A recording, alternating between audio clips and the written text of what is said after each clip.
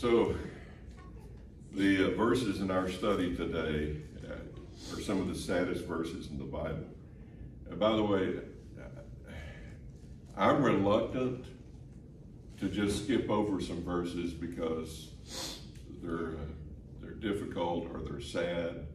I think even in verses like that, we can learn from them. I think there's some very, very important truths in these verses we're going to look at, but also they're sad. And I'll tell you why in a moment. But let me remind you of a very important truth. God does not delight in the death of the wicked.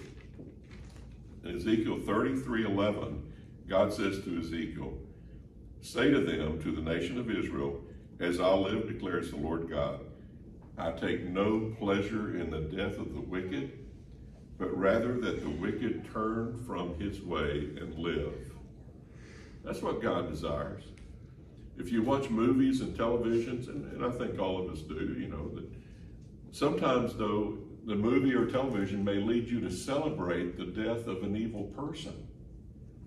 Now, I want justice to be done, but God desires that people repent of their wickedness and not be just killed.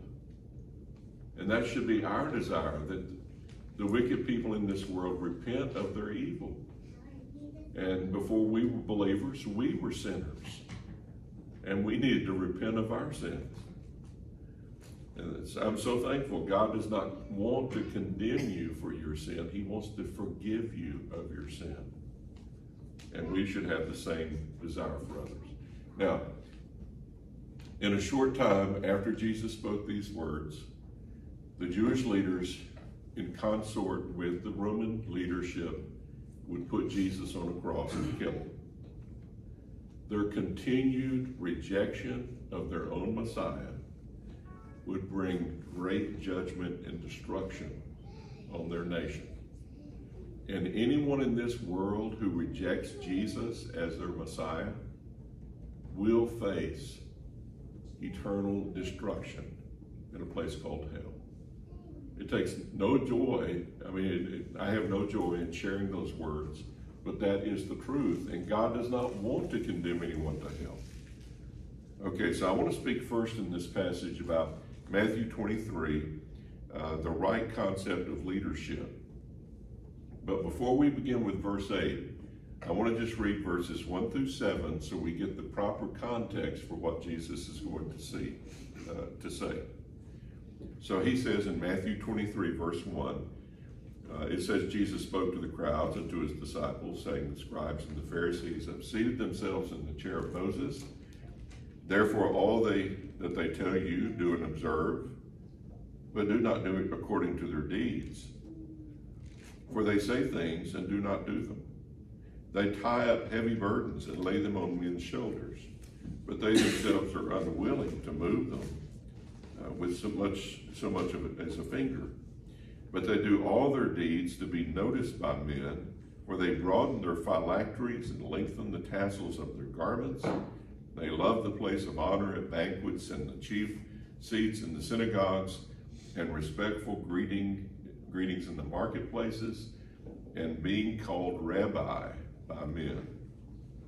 Notice that they love being called rabbi. Everything they're doing is so that people will respect them and admire them, and just so people will think they're wonderful. These leaders of our nation are just wonderful, wonderful people. That's what they want people to think. But I suspect people know not all these people are wonderful.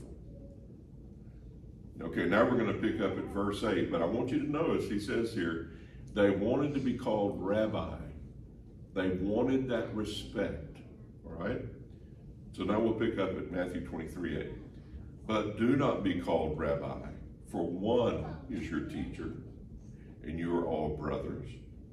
Do not call anyone on earth your father, for one is your Father, he who is in heaven. Do not be called leaders, for one is your leader, that is Christ. But the greatest among you shall be your servant. Whoever exalts himself shall be humbled, and whoever humbles himself shall be exalted. In other words, don't be like these egotistical teachers who proudly think they speak for God. Everything they do is so they can be praised by others, and so everyone will admire them. Now Jesus says here, do not let anyone on earth call you Father. Now, if my children want to call me Father, that's okay. I'm their father. That's okay. Children are to respect their parents, their mother and their father. But I don't want you to call me Father. And thank you for not doing that. There's no need to do that. We are brothers and sisters in Christ. Now, I'm not, it's fine with me if someone calls me Pastor Van. I'm the pastor here at our church. That's fine with me. That doesn't mean I'm more special than anybody else. We're all brothers and sisters in Christ. We're all accountable to the Lord. And so I don't want you to call me Father. The word rabbi, it's kind of like if you call someone rabbi in that day and time, it's like you're the special teacher that I'm going to follow. There were several rabbis out there, so which rabbi do you follow? What's important is that you follow the Word of God and what it teaches, and you develop that personal relationship with the Lord Jesus Christ. That's what's important in your life and mine. It's not following some particular person. Now, Paul does tell people, follow me as I follow Christ. It's not wrong to listen to other leaders and to follow other leaders as long as they're following Christ. That's the essential, that they're following Christ. And how do you know that if they are not? You will have to take study into the Word of God. You will have to seek to know the Lord yourself and to follow Him personally and know what the Word of God teaches. Now it's interesting here, this word that in verse 10, do not be called leaders. Now that verse is translated different ways, but a dictionary that I looked at said the word teacher here was probably used in the sense of master. And this particular word for teacher is only found in this passage in the New Testament. So I think really you could translate this word teacher here as master, or that's the idea behind it. It's like you're the master, you're the teacher, you have special respect because of your position and you're so important and we all need to listen to you. You're the authority. Don't misunderstand me. I don't think it's wrong to call someone, if you go to the doctor's office, to call him doctor. In my view, you call him doctor because he's done what's required to meet the specifications to have that position that he has. At the seminary, I'm called Dr. McLean. That's because I've been through years of training and received the degrees and so forth to have that title. Now, does that mean that the doctor has more authority than God, or that I have more authority than God? No, not at all. It's a respectful title, but that doesn't make me more important than someone else. It doesn't make the medical doctor more important than someone else. It means we are qualified for a certain position because of our training and so forth. But that doesn't make us more important than someone else. So only God is our rabbi, master, teacher, father. You and I stand equal as brothers and sisters in Christ. If you think I'm doing something wrong, don't talk with someone else about it. What the scripture says, you ought to come to me privately and talk to me about it. And vice versa, if I think you're doing something wrong. It doesn't mean I need to be correcting people all the time. There are times you have to pray, Lord, what do you want me to do in this situation? But my point is here, we're equal in the sight of Christ as brothers and sisters in Christ. Now, the pastor does have a little more authority in the church because he's the pastor, and I could show you verses that support that. But the point is here that all of us stand equal before the Lord. He is our Father, our Master, our Teacher, our Rabbi. And the use of titles can lead people sometimes, I think, to think they're more important than others, or if someone has a certain title, they're more important. For example, you've heard of certain people in history called saints. Well, who are these people? Should we pay more attention to them than other people?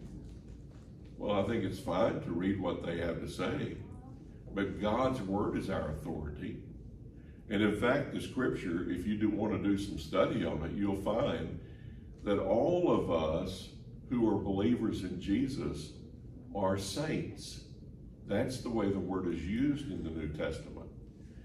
So I'm not going to call you Saint so-and-so. I don't think that's necessary. And really, I think we've got to be cautious. Someone may think, well, if so-and-so is a saint, I need to listen to them and do what they say. They may have good advice, but you and I as believers may not have a good advice. What's important is we go to God's word and see what God's word says. Okay, so let's go on to, okay, first it's important to have the right concept of leadership. Leaders are not to be proud and think they're more important than others. We are to be serving others. That's what leaders are to do. And the best leaders will be the best servants. Okay, now we're going to go into the results of wrong leadership. These are 20 verses that Jesus is going to confront these Pharisees and scribes with their sins. And I'm not going to read them all in one time. I plan to read these woes one at a time and not all at once. And there's 8 of them. There's 8 woes. And so let me begin by explaining the word woe, because we don't, I mean, it's not a word that we use a lot in the English language. So let me explain what it means. And part of the way I've done this is to look at how various translations will translate this word woe. And I think they're getting at the right idea by their translations, by the way they translate it. The New Living Translation says, "What sorrow awaits." So, woe to you Pharisees, what sorrow awaits you Pharisees? I'll just read some other translations and not mention all the names of them. Another one says, you're hopeless. Another one says, how terrible for you. Another says, how horrible it will be for you. One says, a curse is on you. Another says, you are in for trouble. Another says, it will be bad for you. I think you're getting the idea here.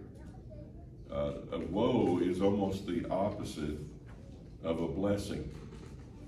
And by the way, do you know, I'm sure in Arkansas you know this, the difference between a tornado watch and a tornado warning. Okay, a tornado watch, again, I'm sure you're aware of this, is that the conditions are favorable to a tornado. The weather conditions are favorable to a tornado. A tornado warning is you may be, a certain place may be in the path of a tornado. And if you're in the path of a tornado, you probably already know what you plan to do. If you have a safe place in your house or outside your house to go to, or maybe a neighbor go knock on the door, hey, I'd like to visit with you a few minutes out in the tornado shelter, whatever you call it.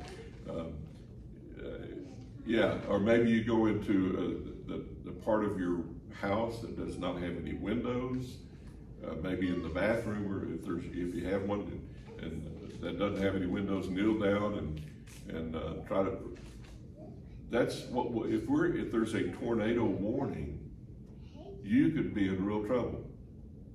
The tornado may be coming right to you.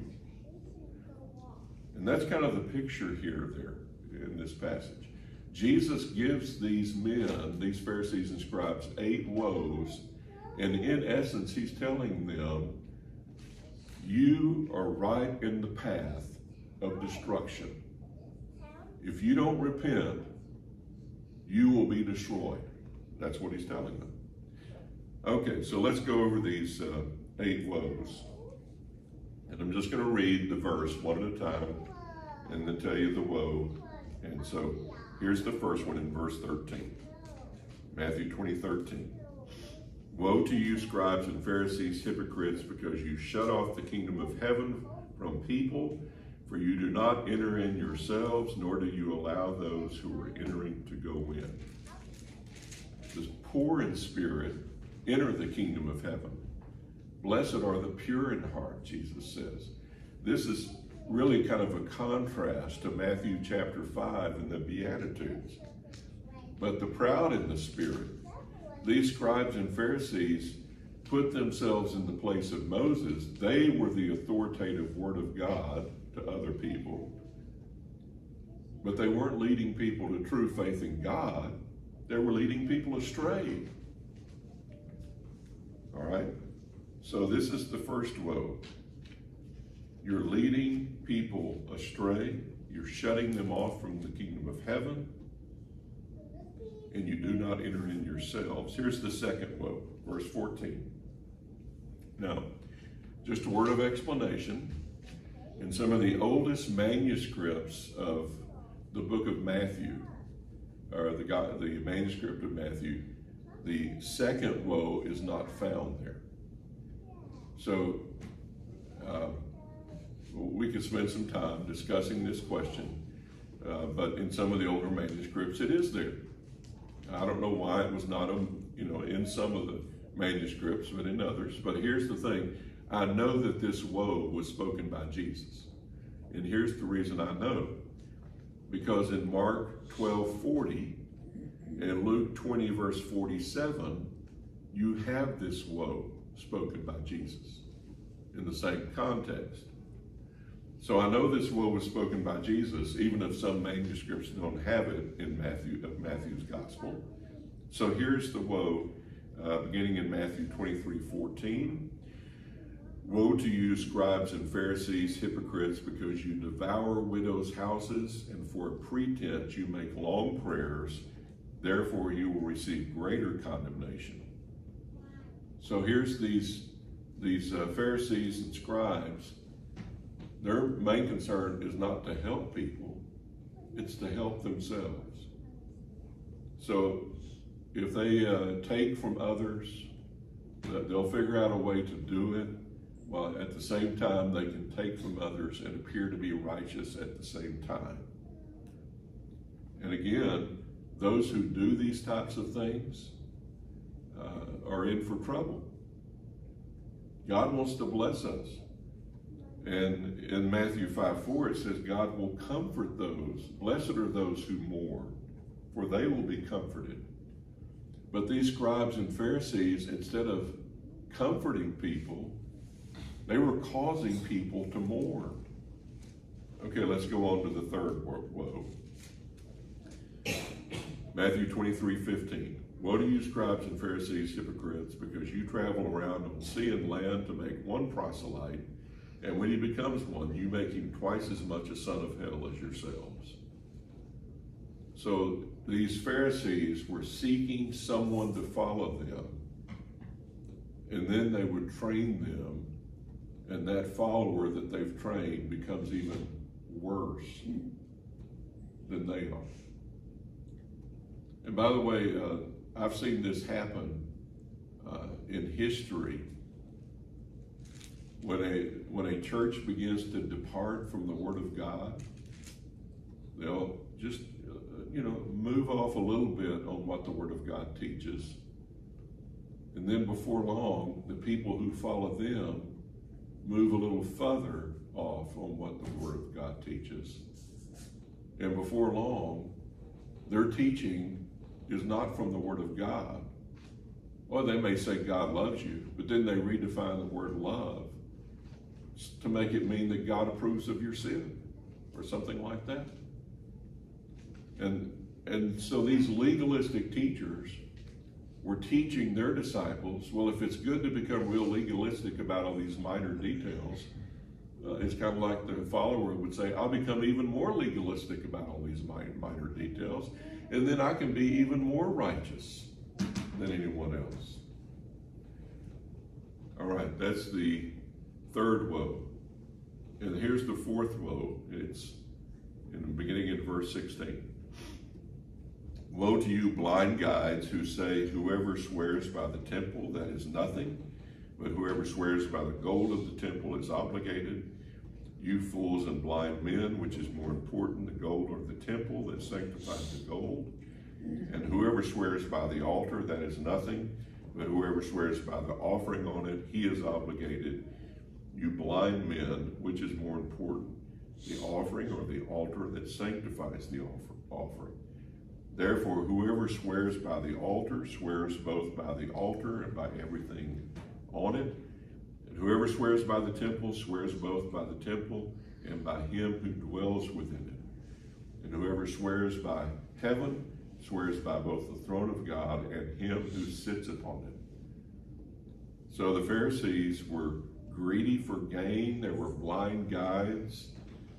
And Jesus knew the Pharisees wanted both the gold and the gifts on the altar. These leaders were not seeking the righteousness of God. They were greedy for gain. So they worked it out. They could break unimportant oaths. But we know in other passages, Jesus will say, let your yes be yes and your no be no. In other words, tell the truth and keep your promises. And we could spend some more time on that, but that's the fourth woe, is these scribes and Pharisees were very careful in what promises they made, and they worked things out to their advantage and their benefit for their greedy gain. Okay, let's move on to the fifth woe, verses 23 and 24. Woe to you, scribes and Pharisees, hypocrites, for you tithe mint and dill and cumin, and have neglected the weightier provisions of the law, justice and mercy and faithfulness. But these are the things you should have done without neglecting the others. You blind guides, who strain out a gnat and swallow a camel. So the Pharisees majored on the minors. They had rules for every small area of life, but they forgot about the most important things. Legalists can be sticklers on the details, but blind to what they really should be doing. We should show people justice, kindness, mercy, faithfulness. We should love others. Instead, they had all these rules that they followed. And as long as they followed all these rules, everything was fine. They were perfect. They were righteous. Other people were sinners, not them. That's the fifth woe. All right, let's move on to the sixth woe. Okay, this is in verses 25 and 26. And I'm also going to read the seventh woe in verses 27 and 28 because it's very similar. But here's verses 25 and 26. Woe to you, scribes and Pharisees, hypocrites, for you clean the outside of the cup and of the dish, but inside they are full of robbery and self-indulgence. You blind Pharisee, first clean the inside of the cup and of the dish, so that the outside of it may become clean also. And then here's the seventh. Woe to you, verse 27, scribes and Pharisees, hypocrites, for you are like whitewashed tombs, which on the outside appear beautiful, but inside they are full of dead men's bones and all uncleanness. So you too outwardly appear righteous to men, but inwardly you are full of hypocrisy and lawlessness. So Jesus says in the Beatitudes, blessed are the pure in heart. What was most important to the Pharisees and these scribes was not keeping the heart pure. It was keeping their appearance pleasing. It was to be sure that whenever someone looked at them, that they would say, oh, this is a very righteous person.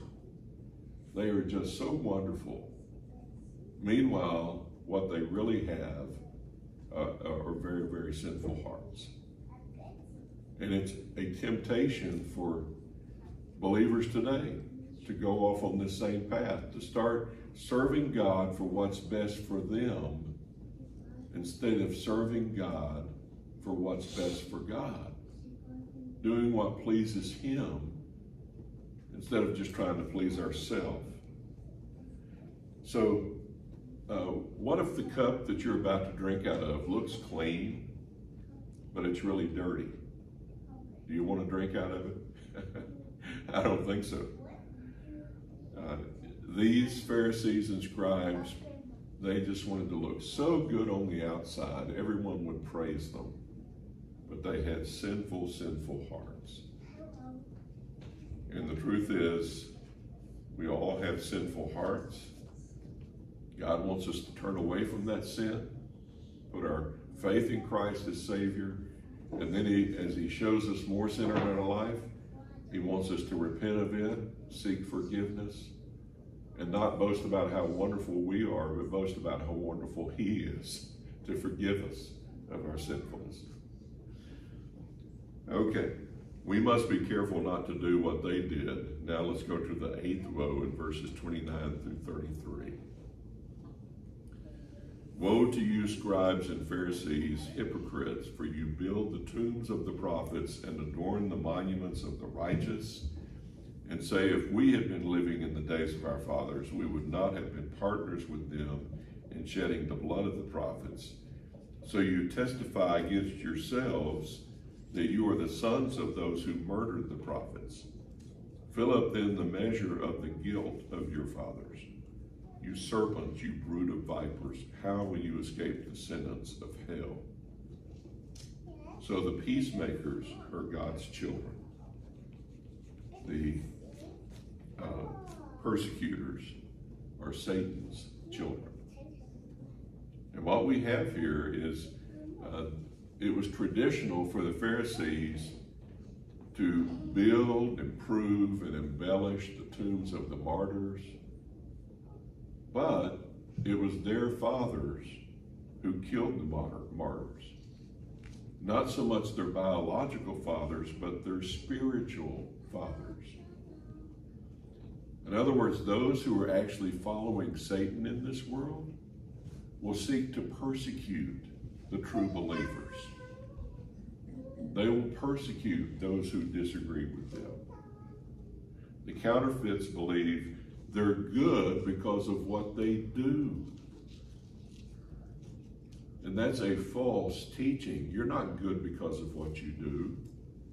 If there's any goodness in your life, it's because of what Christ has done for you. But the false religions of this world will teach you, some of them, it's good to kill those who don't believe the same as you. And you're serving God in the process. In these verses, Jesus tells us the right concept of leadership.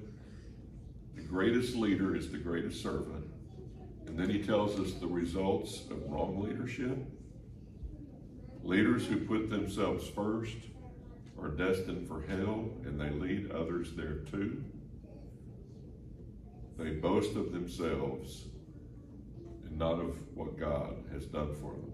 All right, let's go move on to the rejection of right leadership. Matthew 23:34. Behold, I'm sending you prophets and wise men and scribes. Some of them you will kill and crucify, and some of them you will scourge in your synagogues and persecute from city to city, so that upon you may fall the guilt of all the righteous blood shed on earth, from the blood of righteous Abel to the blood of Zechariah, the son of Berechiah, whom you murdered between the temple and the altar. Truly I say to you, all these things will come upon this generation. Jerusalem, Jerusalem, who kills the prophets and stones those who are sent to her, how often I wanted to gather your children together, the way a hen gathers her chicks under her wings, and you were unwilling. Behold, your house is being left to you desolate. For I say to you, from now on you will not see me until you say, blessed is he who comes in the name of the Lord. So terrible judgment would come upon these leaders because they were leading people astray and they were putting themselves first in life instead of God. As a result, Jesus says in Matthew 23:35, upon you may fall the guilt of all the righteous blood shed on earth. Now, I believe Jesus is here speaking to the nation of Israel as he speaks to these leaders. They refuse to repent of their sins.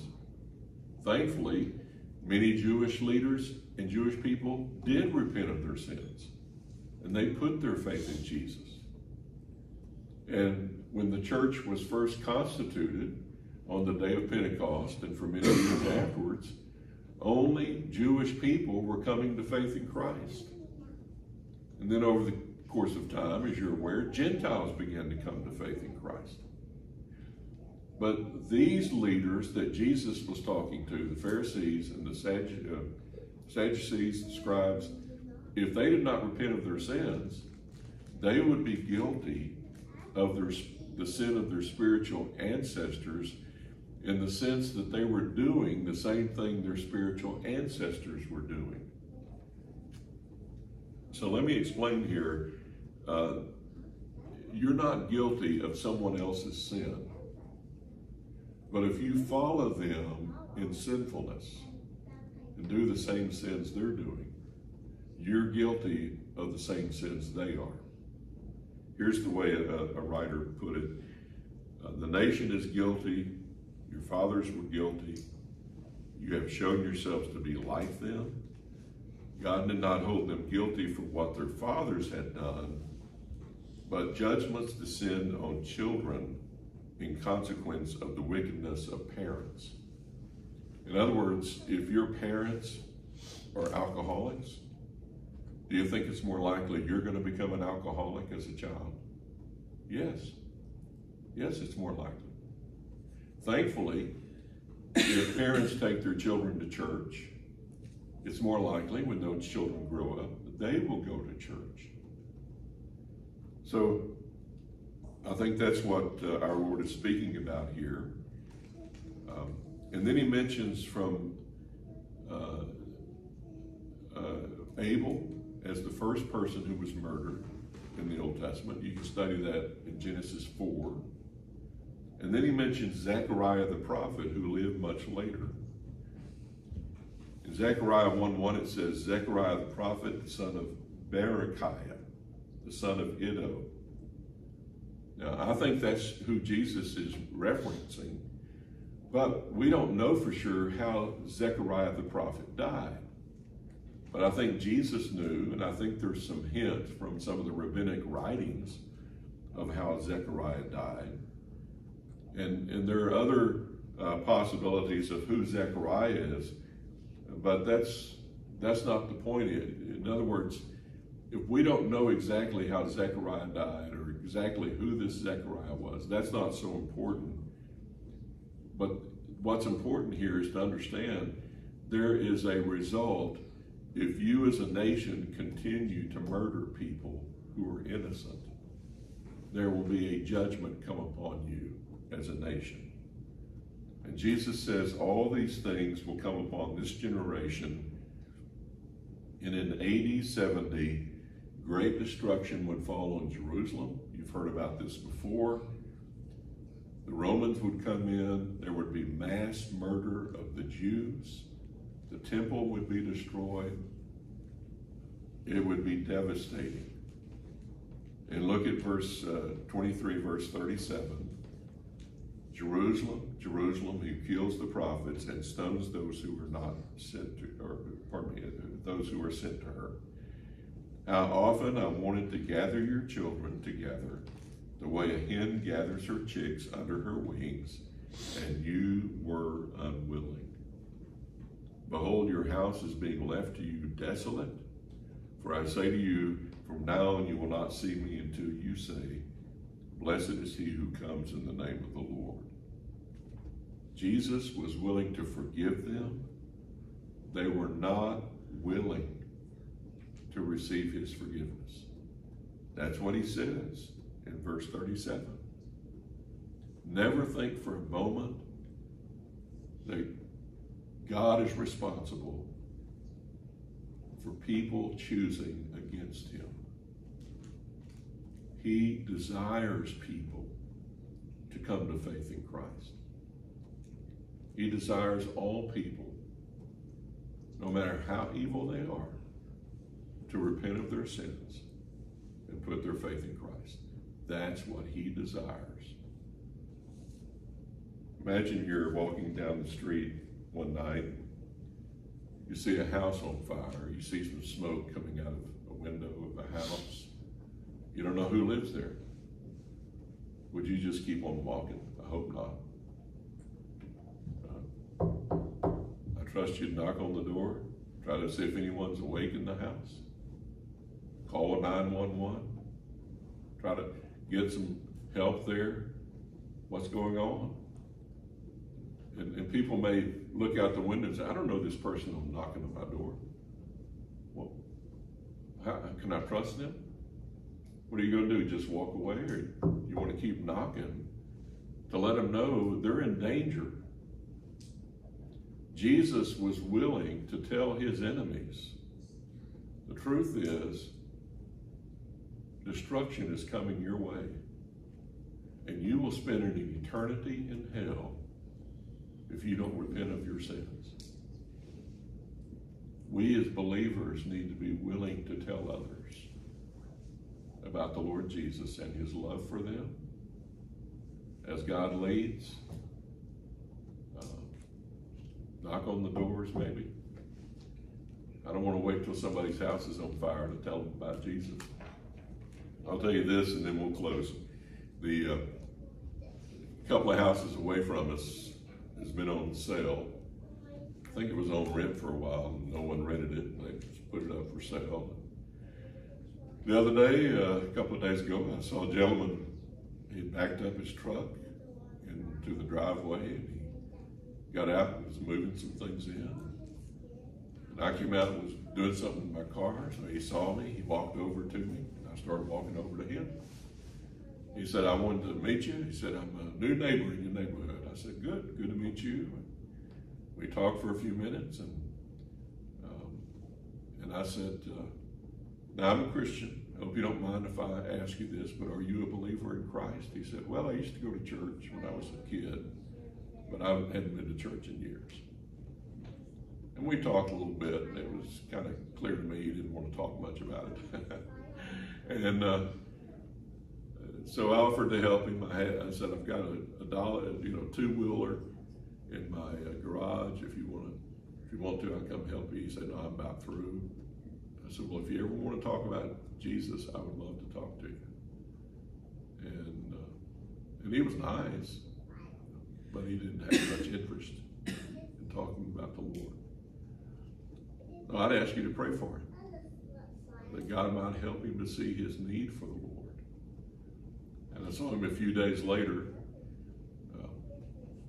He was moving some more things in, and I offered to help him again. There's different ways we can seek to help people to come to know the Lord. And I hope that you will do that, and that's what God wants all of us to do. And it saddens me to think of how many people are turning away from the Lord, are refusing to believe in his word, and are heading for destruction. Would you bow with me in prayer? Lord, I thank you for your love. Thank you for your forgiveness. I thank you that I have come to faith in you. You've given me the gift of salvation. I didn't deserve it. I'm so thankful that you offered it. received it. And I pray for anyone listening that's not received your gift of salvation, they would receive it and realize you love them. And help us as we go out to share with others. And I pray this in Jesus' name. Amen. Would you stand with me?